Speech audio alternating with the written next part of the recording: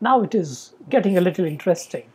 Okay, now we are going to talk about return functions from functions. So just to roll back and see what we have done, we said that, okay, we have a function to be assigned to a variable, and then we said, okay, we'll put functions in an array, then we said we'll pass functions to another functions, and now you're talking about return functions for another function.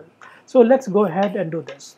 I'm declaring a function here by name randomf or random function, which would use a math.random. So it will run math.random, and if math.random would return less than 0.5, then it will return the function square, else it will return double.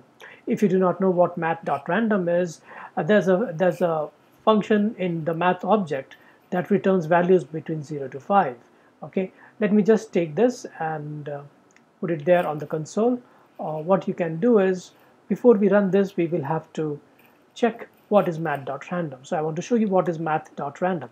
So in the math, you have so many, in the math object, you have so many functions and properties that are available. So let's go ahead. In this object, I'll use math.random. Okay, and if I call math.random, I'll invoke it. It gives certain value. And notice that every time it's different, right? Every time I call it, it's a different value. See, 0.66, I'm not even invoking it. If I do invoke, it gets a value, and every time it's a different value, right? So this is what math.random is, and now I'm declaring a function. I could have given it any name. I'm giving it randomf. Now if math.random is less than 0.5, you know, this is the number, this is 0.2, 0.1, but this is 0.6, this is greater than 0.5, right? So when I call this function randomf, and if the value of math.random is less than 0.5, then it will return the function square. It assumes that we have already defined square and double. Okay, so I will go ahead and describe this function. So this function is ready. I will call randomf. I will invoke it. Okay, if I don't do that, know that it is only getting me the definition back. So if I invoke it, it gives me the function square. If I invoke it again, it's like square again a square, but now it's double. So this time I think if you look at the function definition, it is less than 0.5, then it is square. If it is greater than or equal to 0.5, it is double. So this time it is, I'm running it, yeah, this is returning square. Okay, but this is how you can have a function return a function. Let's go ahead and see what more interesting stuff we can do inside it. Now let's call it. What we'll do is we will have randomf assigned to a variable, right? Let's go ahead and do that. So I will have a variable. Let me clear this up. I have a variable, and var, I'll say my f or anything, and is assigned randomf. Okay, I invoke it, and it is assigned to my f. So what is my f? Let me check what. Oh, it got double, right? So let me check my f again. It's double, right? Let me call my f. It's not a number. So what could I do? I'll go ahead and check here that first I can call my f with a parameter. Okay, I have done this. Now this time I'll call, if this is already defined, right? So my f, let me clear that. I'll have my f with, say, 9. Okay, it returned 18. That means it was double, right? And if I say my f 9 again, it's again a double, again a double. Why is it that it is never returning a square, right? If I do random f and I call, let's say, with 9 again,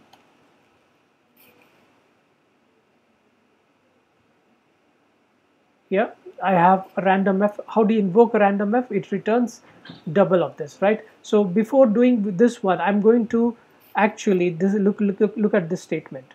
You have random f and it returned this function, right? And to this you can call. So how will you call random f directly? So to do that, my f, and I'll call random f, and then to that I will pass something. right? Now this is where things will get a little complicated. You may be wondering what is happening. Let me go ahead and do this a few times. Okay, okay. Every time, okay, here you see it's double now. It's not, it's a double. It's a square. It's a double. It's a square. So when I call randomF, let me get you the function once again. RandomF, okay, this is the function. If mat.random returns less than 0.5, it's a square, otherwise it's a double, and it always returns a function, right? So if I just do this, randomF, I invoke it, it will return a function. Now this function needs a parameter, okay? So what I do is I call this randomF, okay, it returns a function, and now that needs a parameter, so I pass something. So this time it was double, it's double, it's square. Okay, this practice this for some time, and after this I have another question. Okay, you can pause this video, or you can do it later. What I want to do now is look at this. Now I want to call myf. After this definition, I want to call myf, and the question is, what is the value returned by myf? Which function is returned, right? So let's go here. I'll have myf is already there, right? So let me do it again. Var myf is assigned random f. Okay. Now this myf. If I call myf, it got square. Why is it that myf is always getting a square? Now it's double.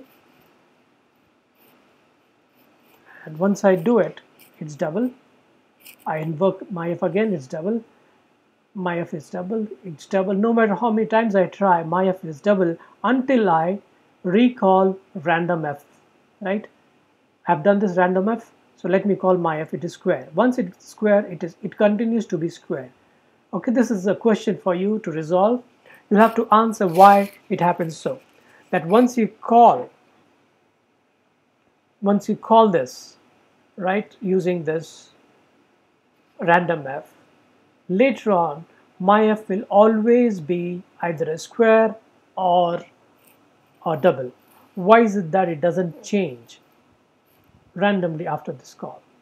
Okay, the answer to this I'll probably post in the next video, or probably in a blog I'll share it. You need to run it and let me know why is it that myf, if it is run repeatedly like this, it is always a square, it doesn't go to double, or if it is double, it is always a double. See you in the next video.